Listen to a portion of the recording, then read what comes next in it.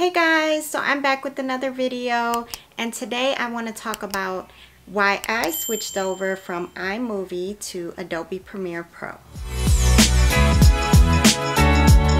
So today I want to talk about the differences between these two different video editing softwares, iMovie and Adobe Premiere Pro. So there are benefits to both and there's cons to both as well. So I just want to talk about the pros and the cons and just talk about, why it would be beneficial to use one versus the other. So for me, I started out doing my editing in iMovie. So I would send my video projects over to some of my friends who do video editing, and my best friend, she one day was like, well, this is pretty easy and I think that you would be able to do it in iMovie. And my dad had been telling me, just try iMovie. I think you can do it. You know how to do web design and graphics. And so I did a Zoom video with my friend Monica. She showed me all the basics of iMovie. And from there, I started doing, different editing. And of course, I then started this channel doing my YouTube videos. And so the benefit of iMovie is that it's a free program. It automatically comes installed on all of your Mac computers. If you have a Mac Apple computer, then you already have iMovie there. And so you don't have to worry about purchasing software. You can just get started right away in the iMovie program. So that is definitely a plus because it's free and it's very user-friendly. And so, like I said, she just gave me the basic rundown, and then once you get the basics, you can just get started and develop your projects and do all of your video editing. So it is definitely a user-friendly platform, and it is great for beginners. And so if you're looking to start your channel or start doing some video editing projects, I would highly advise you to just get started in iMovie, because if you get started in Premiere Pro or Final Cut Pro or something a little bit more intense, then it'll be harder for you to learn. And so if you can get the basics in iMovie, then I think that that's going to be a lot easier for you to just get started and get up and running with your editing. So as I continue to, do my videos and I started getting more into my content and different types of videos, I wanted to do, different tutorials and things like that, I started to see that there are a lot of limitations in iMovie. So if you're just doing like some basic vlogs and things like that, just maybe some simple music behind your audio and video, tracks, then I think that it's fine. But once you start getting into things that are a little bit more detailed, you want to layer effects, videos, music on top of each other, then you're going to start running into issues. And I started to realize that there were a lot of things that I wanted to do that I was limiting myself on because of the restrictions and the limits that are within iMovie. And so once I started researching the different programs that they have out there, I saw that there was a lot more that I would be able to do if I switched over. So I made the decision, and I was going back and forth between Adobe Premiere Pro and then Final Cut Pro, which a lot of people use. And since I am a graphic designer and a web designer, I already have a subscription to the Adobe Suite.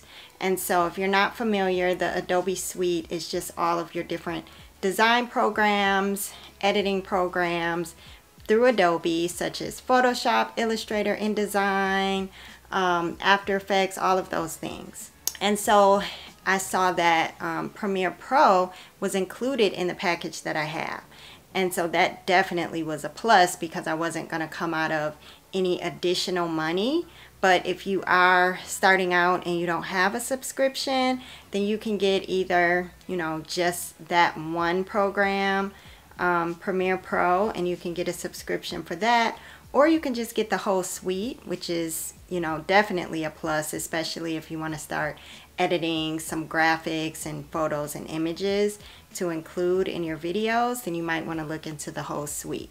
So I think the suite is probably like $50 some a month, And you know, it may seem pricey, but it's definitely worth it if you're really going to be doing a lot of editing, you really want to get serious about your channel, and if you want to do some other projects utilizing the other programs. You know, I already had the subscription, and so I went ahead and just started using the program and doing the research to see how to use it. So since I had already been doing iMovie, it wasn't too bad of a learning curve for me, but it definitely is a lot more to it. And there may be some things that are the same as far as functionality, but since it's a new platform, you'll have to figure out, you know, where to find the tools and all of those things. So I would say that definitely iMovie is, you know, easier to get started. But Premiere Pro, while it may be a little bit more difficult and intense, it's almost easier, especially if you're a graphic designer who already uses Adobe programs, because their layout is kind of similar to what you would see with, like, you know, a toolbar and, you know, your different palettes and all of those things. So if you're familiar with the Adobe suite and a lot of those different applications, then, you know, you'll see some familiarity between those apps as well as Premiere Pro. So what I started noticing right away was that one of the drawbacks of iMovie is that they only have 2 tracks. And so what tracks are is just basically like stacking and layering your different video content, graphic images, logo, sound. And so you may have a video where you want to have your main content, like your video that I'm doing now, speaking directly to camera. And then you want to include a logo on top of that. And then you may also want to keep the logo and have a cutout picture-in-picture frame, you know, showing an image of, you know, what you're talking about. And then you may also want to have a subscribe little graphic pop in. You may want to have your website pop in. And you want to stack all of these things on top of each other in one single frame. And iMovie will not let you do that. They'll only allow you to do 2. And so you may only be able to do your logo. And then if you want to put in a picture-in-picture frame showing, you know, what you're talking about or your tutorial, then you would have to remove the logo and swap it out for that. And so I started noticing, like, you know, I want to put 3 things in one frame. And so the great thing about Adobe Premiere Pro is that you have unlimited tracks. And so that is a major bonus. So you can be so creative. You can layer and stack as many images and graphics and videos as you like. You can put multiple sound images. So that was definitely a plus for me. Another drawback that I started to encounter is that the text graphics was not really customizable at all. And they didn't even have a lot of dynamic templates for intro slides or, you know, popping in with titles. And, you know, it was cool for a while, but then it's like, I'm a graphic designer, so I want to have like something that looks a little bit more dynamic. I want to be able to, you know, swap out and do my own effects if I like to. And so I didn't really like that from the beginning. I noticed that. And so once I started doing the research for Premiere Pro, I saw that they have a lot more templates. So even if you don't customize and create your own images that are going to pop in for like your title images on top of your video or anything like that, they have so many templates, so many effects, and it just really can elevate your video content and take it up to the next level, because you're able to just make it look more like you, more your own, more customizable. So that is another benefit of Adobe Premiere Pro versus iMovie. And also another benefit, I know that I've already mentioned that it is a part of the suite.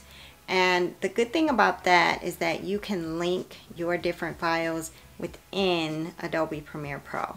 And so if you design something, you have some audio or you have some graphics that you've created in an Adobe program, then you can link it straight directly into your project, into Adobe Premiere Pro. There's so many tutorials out there, so you can just look up so many things on YouTube.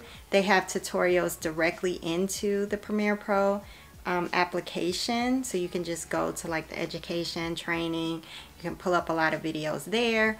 And then as I run into different things, you know, sometimes you don't know until you start working on a project. And it's like, oh, I want to do this or I want to do that. And then I'll just go on YouTube or go on the internet and just Google, you know, what it is that I want to do and, you know, watch a video on that. So I'm in the learning stages. But as of now, I am so happy with the upgrade. But I don't want to knock iMovie because iMovie has been good to me for sure. And it is definitely such a great starting point when you're doing your designing and you're doing your video editing projects. And there is a lot that you can do. But once you want to take things up to the next level, you want to do more dynamic projects, you want to have more graphics and more things coming in and popping in and all of that, then, you know, I seriously would recommend, you know, just looking to upgrade. So another benefit to Adobe Premiere Pro is that it's compatible on Mac and PC computers. And so iMovie, you can only use it on a Mac, which is okay for me because I'm a Mac user. But for those of you who are going to be working on a PC, you can use Adobe Premiere Pro because it's part of the Adobe suite. Now, Final Cut Pro, which I've also mentioned, which is pretty much, you know, a competitor with Premiere Pro. So they're similar. I haven't used Final Cut Pro, but, you know, I hear a lot of people use that.